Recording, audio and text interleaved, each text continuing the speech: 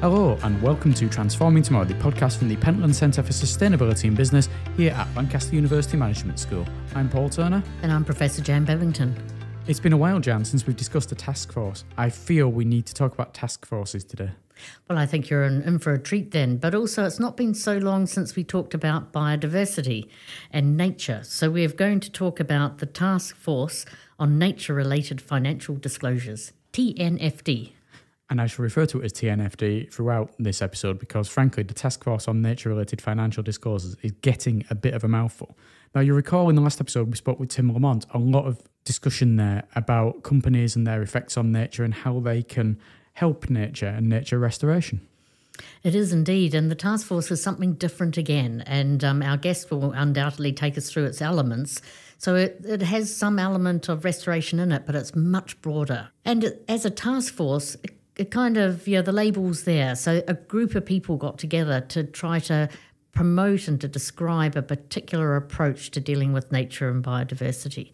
So it's a pretty new task force and it's pretty exciting, but I'm not the person who ought to be telling us about it. Our guest is the expert. Yes, let's find out what that task force is, who is involved and what it does by welcoming Dr. Neytullah Ciftci, who is a postdoctoral research associate in business and biodiversity at the Pentland Centre for Sustainability in Business. Normally, we have to give a totally different place that he's a part of, and he happens to be a member. But no, Neo, you are part of the Pentland Centre. Neo, tell us a little bit about yourself and your background.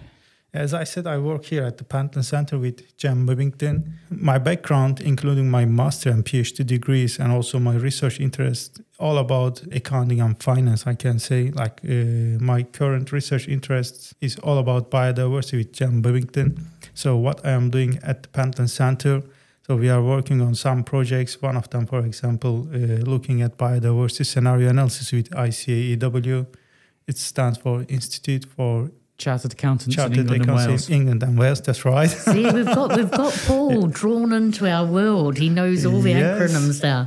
Yes, my life is so much better now. I know all the intricacies of accounting. Yeah. Sorry, Neo, you go on.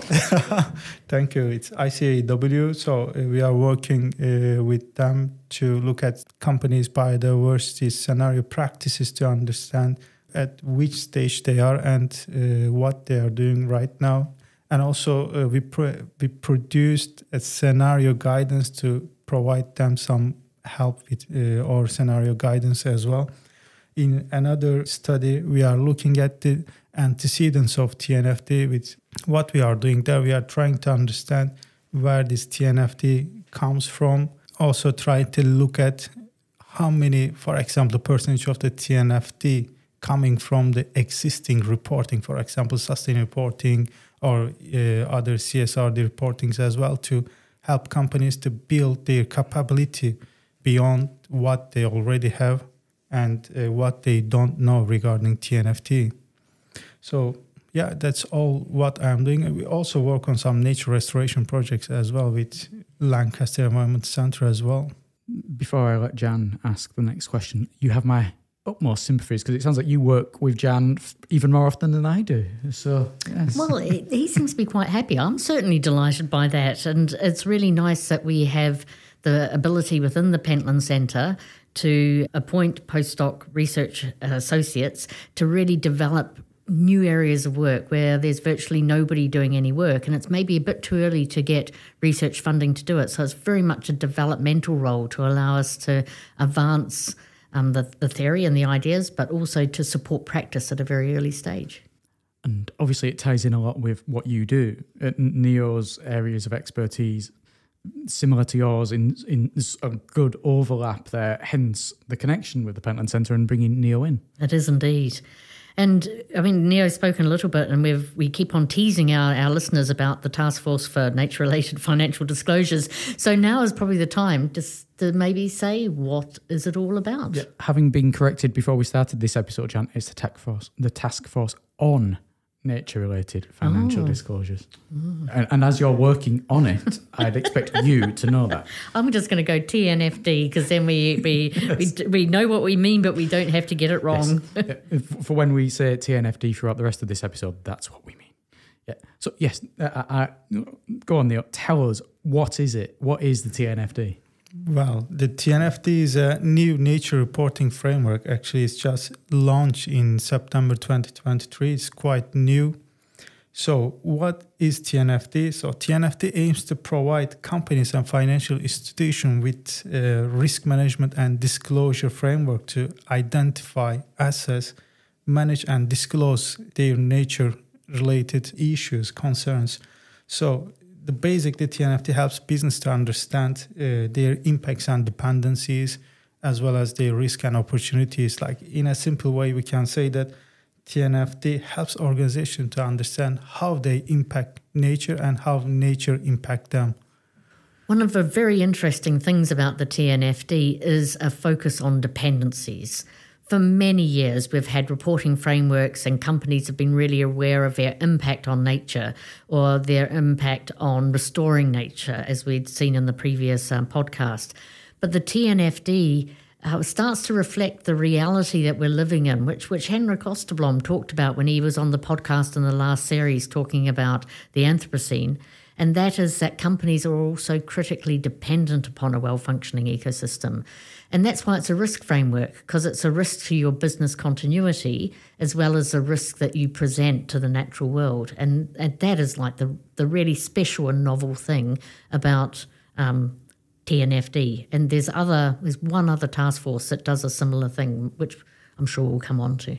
Well, let's come on to it now. And it is a task force we mentioned last season, about a year ago actually, when we were speaking to Duncan Pollard, when we spoke about the task force on climate-related financial disclosures. So I guess my question is, how do they fit together? Do they fit together? How will they interact? So this is a good question, actually. So the TNFD officially launched in October 2021, and just after 6 months in March 2022, it's just launched the first beta version. It's just in 6 months. I mean, this is very quick, very short time period. But how TNFD did this one, it comes to your question. Because TNFD heavily builds on TCFD framework. TCFD stands for, as you said, Taskforce on climate-related financial disclosure, which look at the climate-related reporting. So in TCFD, we have 4 main pillars: governance, strategy, risk management, and targets and metrics. TNFD builds exactly on the same pillars. That's why TNFD is kind of developed a little bit faster than other global disclosures. So how can companies affect nature then in their operations? So this is also a good question. Thank you very much for the question. So companies can affect nature in many ways. Like, as you know, some industries are highly depends on nature, like energy industries, chemicals, pharmacy, agriculture. So companies in these industries, they affect nature heavily. Imagine a clothing factory located in nearby a river. This clothing factory, to produce clothes, they use a lot of water. So they leave less water for the plants, animals, and agriculture purposes there.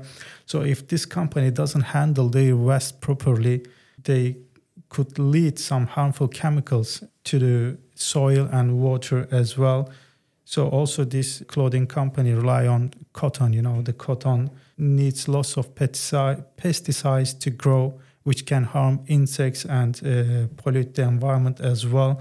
And also, some companies, especially in Europe, they produce their products in another company for some cheap labor purposes.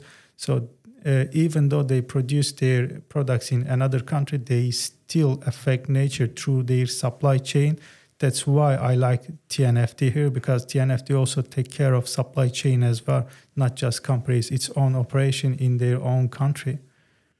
That's something that I was just about to ask you then, Neil, because we often talk about the direct effects of what you're doing, but then within a supply chain and how far up and down the supply chain you go, there's things that we talk about when it comes to carbon, such as Scope 1 emissions, Scope 2 emissions, Scope 3 emissions, covering, stuff that you do directly within your operations, indirectly within your operations, and then far, far down. So is it similar with this, the effects when it comes to the company's effects on nature, that you have to analyse stuff far, far away from where your core base is? Yeah, that's right. You need to analyze all of this, and you are also responsible from your supply chain's activities. You need to report them as well. You need to build some strategies for your supply chain to decide how you govern your supply chains, and also what kind of strategies you are going to develop on them, and kind of what requirements you are going to ask them to do to be maybe nature positive. And Neo's example of the clothing manufacturer and the dyeing and the water is a really good one, because it's also where the dependencies come in. And so we've seen, well, I was going to say recently, but at any time you read the newspaper, there's quite severe floods somewhere. So if you've got a factory and you're using a water resource and it's by a river, and there's increasing flood risk, perhaps because of climate change or maybe deforestation from further up the watershed, then that's your critical dependency, to have a water system that you can access that isn't going to be in a state of flux. And maybe not so much with cotton, but particularly with food and forestry and agriculture, the dependencies on functional soils, on pollinators, on all of those services that people get from nature would also fall within the ambit of the TNFD. So Neo and I have been keeping a close eye on those people who are starting to report under this framework, and we're just past the anniversary of the launch of the final version of the standard. So what have you found in that area, Neo? Is this a standard that people are using? And we'll come on to questions about how good their reporting is after that. Yeah, that's a quite good question. Like, as I said before, TNFD has 4 pillars: governance, strategy, risk management, and target and metrics.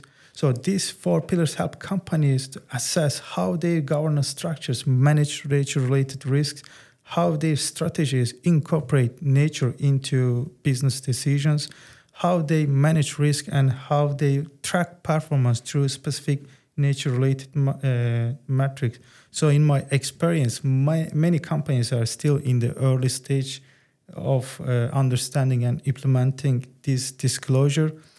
So there is a significant variation across industries, with some companies making good progress, such as like companies in energy industry, and others are lagging, such as seafood companies.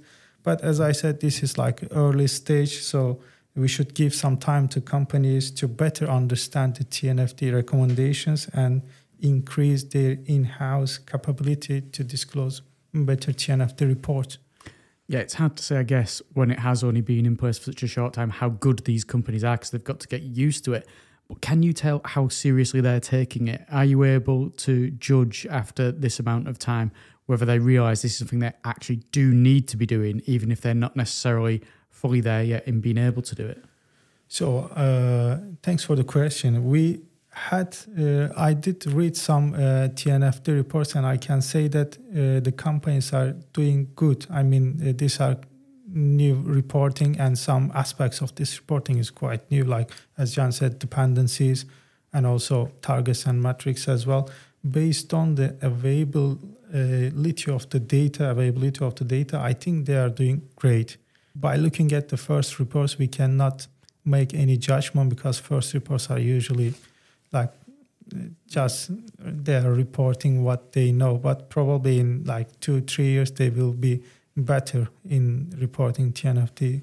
And is this a popular activity? How many companies have you found that are producing TNFD reports? Oh, this is tricky.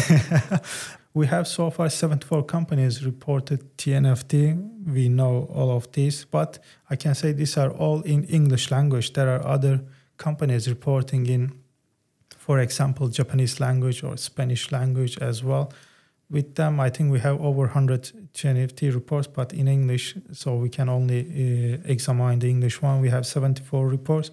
Is there anything in common across the type of companies that are filing these reports, or indeed the ones that are required to file these reports? And whether that's the size of the company, whether that's the type of industry that they're in, what are the commonalities between them? 1/4 of the reports coming from Japan. This is like it may sound an interesting commonality, but If we think that the Japanese government has a program since 2009 to promote biodiversity conservation activities and report on them, so this doesn't look interesting if we think about this. So also some Japanese companies, the influential ones, they are reporting TNFD reports earlier than others compared to their peers in the world. So this also leads Japanese companies to follow these influential companies. There are also some interesting patterns there. For example, the highly dependent industries like food companies. So far, we have 5 food companies. They just have TNFD report. This is quite less, even though they are highly dependent on nature. It seems they are lagging behind the process. So also some other countries like Brazil, Hong Kong, New Zealand, Singapore, Switzerland, UK, and EU countries, TCFD is mandated in these countries. So it seems this country is also leading on TNFD reporting as well. There could be a spillover effect here. Maybe these companies in these countries, they may affect TNFD to become mandatory as like TCFD soon as well. Just to interrupt, do you think that there's a relation there because maybe the same departments, the same people within these companies are taking responsibility for TNFD who've taken responsibility for TCFD reporting, and maybe therefore it's easier for them to double up almost? Yeah, that's right. That's why some companies are producing TCFD and TNFD reporting, climate and nature reporting. They are integrating this reporting, and actually this is the one recommendation from TNFD. They recommend to produce climate and nature scenarios. And I think what's really interesting about those patterns that we observed is that you asked Paul, whether, how is this required? So at the moment, TNFD isn't formally required by anyone anywhere, but it's quite interesting that the places where TCFD has been formally required, we're seeing a bit of an uptick in the reporting. And that's not to say that it might not be formally required at some stage in the future, but what we think are more likely to happen is that you'll get that climate nature reporting, and so it actually almost will bunny hop over and become something quite different. So it might be that TNFD is a moment in time, which is a bridge between no reporting and a certain type of reporting. I guess this goes to both of you because you both do the work together. Do you think there's some kind of influence of investors in this kind of thing? We've talked in the past about responsible investing, about people wanting to invest in companies that show they're doing well in terms of sustainability activity. Therefore, are there going to be certain markets around the world that this will take off in more because maybe there's more green investing, responsible investing in those markets? It could be, and what's interesting about these task force reporting requirements is it's not purely for companies, it's also for investors as well. So some banks have been very early generators of reports of this nature, so that would help it join up. And I suppose maybe returning back to the Japanese point, the Japanese government has given a really strong steer, and I think Neo and I disagree slightly on whether or not the high incidence of Japanese companies are remarkable. It's not remarkable when you know they've been through a process to produce them, but what is remarkable is the Japanese government has innovated in that way. So between governments, investors and stock exchanges and companies' own motivations for doing it, we're seeing these three forms come together to really encourage in particular industries and particular places this kind of work. Do you agree, Neo? Where do you disagree with Jan? I'm always keen to find out where people don't agree with Jan, because I don't agree with Jan on lots of things. Particularly benchmarking. I don't know if you ever spoke to Jan about benchmarking. Maybe we can pass this question. What aspects of it do you think of maybe slightly differently to Jan then? We're gazing at each other, and I'm trying not to look threatening, but I fear I might be. I did notice before I kept referring to you as Professor Jan Bebbington, as if you held something over him because he had to tell you your complete title. He's just respectful. Just very polite. Respectful, yeah. Unlike other people in the studio. I know who you're talking about, and there's a reason for that, Jan. No, well, it's good to know, Jan, that someone else disagrees with you on lots of things, because I disagree with you on many, many things. I like Neil all the more for knowing that he doesn't necessarily agree with you on everything as regards to this. So the TNFD, it's all about the idea that you need to know what possible futures we might be facing. So there's a desire to create biodiversity scenarios. So why is that? Why are scenarios part of the framework? So because biodiversity scenarios are important, because nature-related risks are highly uncertain and complex, just like climate change. So why biodiversity scenarios are part of the framework? Because scenarios allow companies to explore multiple possible futures and assess how change in nature risk might affect their operations, supply chains, and financial stability. So scenarios can help businesses to become more resilient for the possible future. That's why I think why scenarios are part of the framework. Okay, well, what is a scenario then in this case? There are like a long definition of scenario, scientific definition, but we can just simply say that scenario analysis is a method for exploring different possible future outcomes when things are uncertain. So this is, in short, we can say this. So scenarios are not predictions. We are not predicting future. We are just making some assumptions based on probably today's reality. There are different types of scenarios. There are more than 6-7 different types of scenarios, like predictive scenarios, explorative scenarios, normative scenarios, policy scenarios, reference scenarios, and so on. But since we are talking about TNFD recommends 2 different types of scenarios on their scenario guidance, which are explorative scenarios and normative scenarios. So in normative scenarios, they are constructed to lead to a future that is desired by the scenario builders. So in normative scenarios, we have a target to reach in the future. Like the climate scenarios are a good example of normative scenarios. Think about like we have 1.5 degree target for a company for the next 10 years. So, and then this company need to reduce, for example, their carbon emission by 40%. Please pay attention that these are all our quantitative figures, 1.5 and 40%. They need to reduce their carbon emission. So they set up different scenarios based on their target to reach this target. For example, the target is there 1.5 degree. So they need to reduce their carbon emission by 40% in the next 10 years. So to reach these targets, they, for example, build 3 different scenarios in a good way, in a good narrative scenario. If the things work well, I mean the physical and transition risk, maybe we can also talk about this.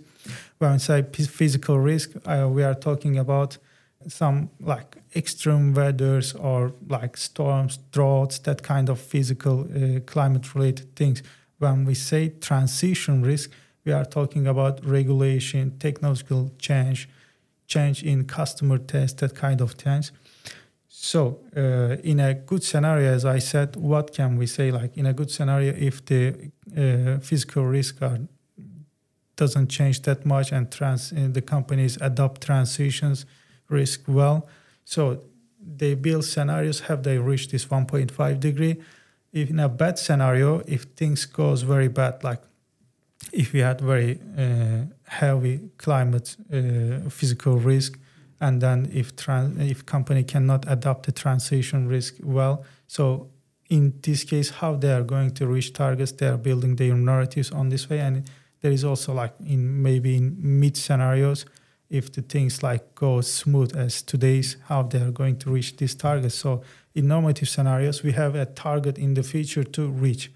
But in exploratory scenarios, what we have, there is no specific target here, but instead we have a range of potential features based on different assumptions today. So exploratory scenarios starts in the present today and set up assumptions to explore possible future developments. So to give an example for this, like we talk about clothing factory. So suppose that like this clothing factory wants to build scenarios for the next 10 years, 50 years, or 100 years. You can build your scenarios for the next 100 years as well, for example. So this company wants to build scenario based on, for example, 3 assumptions as we talk about normative scenarios. So there is no target in the future. They just want to make some assumptions from today's trends to make sure that companies are still operating normally in the future. So in bad scenarios, if, for example, biodiversity declined, this is physical risk, and if they cannot adopt the transition risk as well, how they are going to operate in a normal way in these bad scenarios in the next 100 years, for example. In a good scenario, if things work well, I mean, if biodiversity decline is not that fast, if the companies are doing great for transition risk, so how they are going to survive for the next 100 years in this way. And we have also in mid scenario as well, if things are as usual today. In these expertise scenarios, we are making possible assumptions for the future based on the current trends. By the way, TNFD suggests exploratory scenarios because, as I said, because in normative scenarios we have a lot of quantitative data, but when it comes to biodiversity, we still don't have enough metrics to measure biodiversity. That's one reason why TNFD suggests exploratory scenarios. Another one is as I said, in climate scenarios, we have 1.5 degree. This is global commonly agreed targets for all companies. So we don't have such global target for biodiversity still. That's why TNFD suggests exploratory scenarios. And indeed, those nature scenarios and climate scenarios are linked together. And as Neo said, the other problem with the nature scenarios is it depends on where you are. So climate change is about the amount of greenhouse gases in the entire atmosphere, whereas nature scenarios are built around particular places with particular dynamics. So the data requirements to understand what's happening is enormous.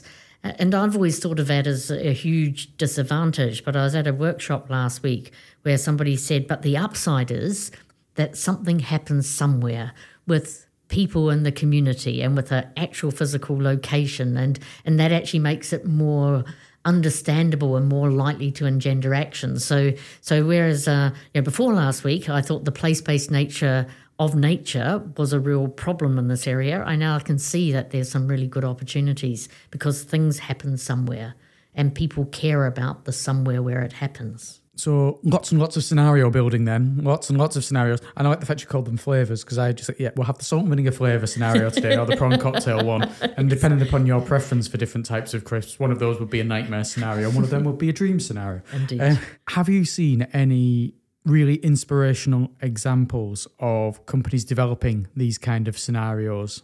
Actually, yes, we have only one scenarios related to biodiversity. This scenario comes from Kao Corporation from Japan. They did build scenarios in their TNFD report. This is part of strategy pillar and C sub-pillars. But we cannot say that whether this scenario analysis by Kao is good or bad because this is the only scenario. It seems they did something good, but interestingly, they used climate scenarios as well in their TNFD biodiversity scenarios. For me, I think they did this one to be able to quantify biodiversity because it's not easy to quantify biodiversity. So they have climate scenarios that easy to quantify scenarios with climate scenarios. I guess they did it for these purposes. Well, this has been a really, really fascinating conversation. I've really liked discovering a lot more about the TNFD. So that's the Taskforce on Nature-Related Financial Disclosures, Jan, since you need to learn that, well obviously, pointed for out. your work. Yep. It's been great having you on here as a guest.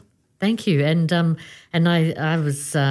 because we work together, we kind of know what's going on, but it's always really lovely to hear someone talk about it, sometimes in a different way and prompt different thoughts in my mind, even though we're working on this project together. Thanks very much, Neo. Thank you for inviting me again. So, Paul, did you find out a lot about nature in that one? I did. I found out a lot about the work that you're doing because it's always interesting.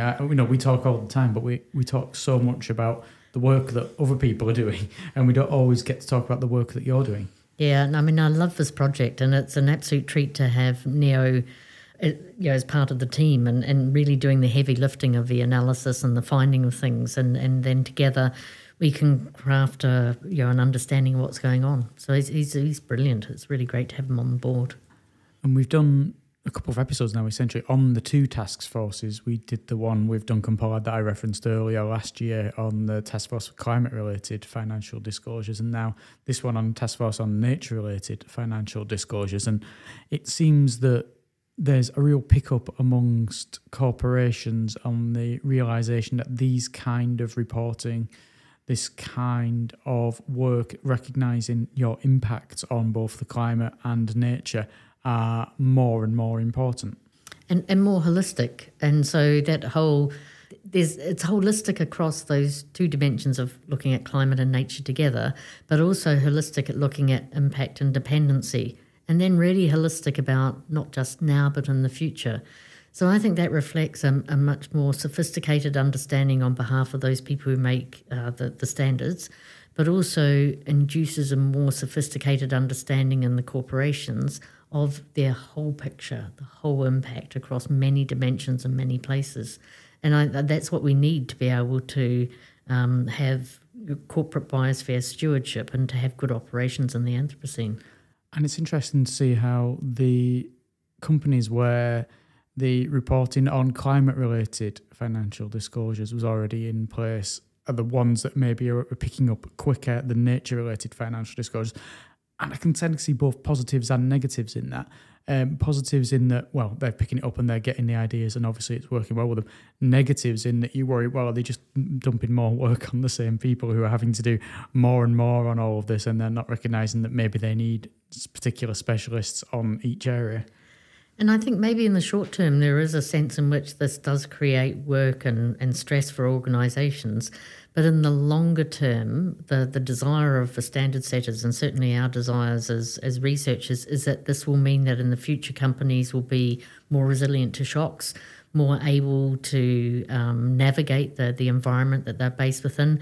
Nero really helpfully distinguished between the physical risk and then the transition risk, so able to do better because I've had to think these kind of things through. And I bumped into a company, a Swedish company, who was really interesting. So they're caught under the EU regulations for CSRD, so the Corporate Responsibility Disclosure Standard. And they are going to do one TNFD report because that will help them really understand their context so they can then do that legislated and required report later on. And that's the first time in my career I've seen people using a reporting standard as a stepping stone to something else. Mm-hmm. So it might be that we have 2 or 3 years with TNFD reports, and then for all intents and purposes they disappear, but that knowledge and understanding is mainstream and incorporated into other reporting and other approaches. And because it's such a young thing as well, you will only hopefully see it grow and develop in a positive way over these coming years. And if we were to have had this podcast in 5 years' time, I dare say the discussion will be entirely different to when we're having it now. For sure. And for our listeners, I'd like you to hold this thought, because in a few weeks' time, we're going to have Carlos Larranaga speaking to us. And part of Carlos's expertise is understanding when things become normal for companies. And so at this stage with the TNFD and these early adopters, these are quite unusual organisations because they've taken the step early. But as it becomes mainstream and more people do it, the whole dynamic of both standard setting but also reporting changes over time. And there's almost a life cycle of norms that come into it. But I know Carlos will be much more articulate and eloquent than me in laying that out for us on the podcast. Before that, next week we'll be talking with Dr. Catherine Ellsworth-Krebs, and she's going to be talking about the kind of people who maybe in some companies have got the responsibility for these kind of reports and task forces. And she's going to be talking about her work with sustainability managers, their roles in business, and how all that fits together. So that's going to be another fascinating episode. And a nice continuity, as you say, in that these are the guys that are doing TNFD reports. Well, until then, thank you very much for listening. I'm Paul Turner. And I'm Professor Jane Babington.